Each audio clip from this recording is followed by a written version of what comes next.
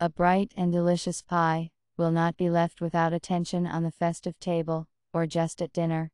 Fragrant, hearty, with sunflower seeds, which can be replaced with pine nuts for more flavor.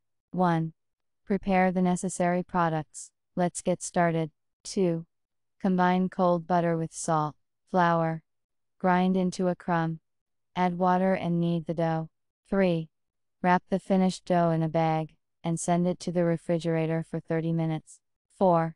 While the dough is in the refrigerator, prepare spices. Chop garlic as much as possible, crushed pepper or a mixture of peppers, rosemary in a mortar.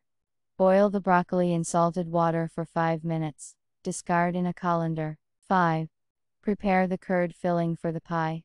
Combine the curd with eggs, sour cream, salt and spices. Mix it. 6. Cover the form with parchment, roll out the dough, and put it in a mold, forming high sides. Distribute broccoli, bell pepper, sprinkle with seeds or nuts. 7. Pour the curd cream filling over the vegetables, and send the pie to the hot oven for 30-35 minutes. The temperature is 180 degrees. 8.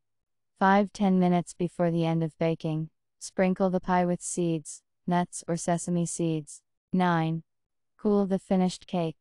Cut into pieces and try.